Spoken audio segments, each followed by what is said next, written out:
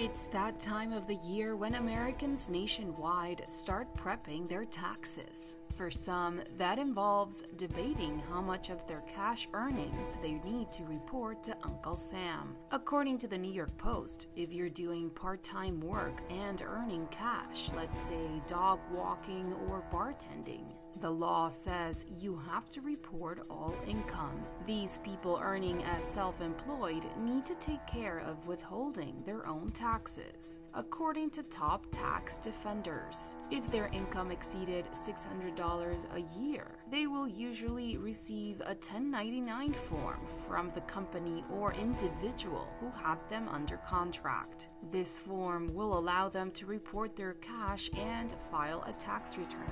Alimony payments received, for example, is one of the few exceptions to the rule, as these are non-taxable as of December 31st, 2018.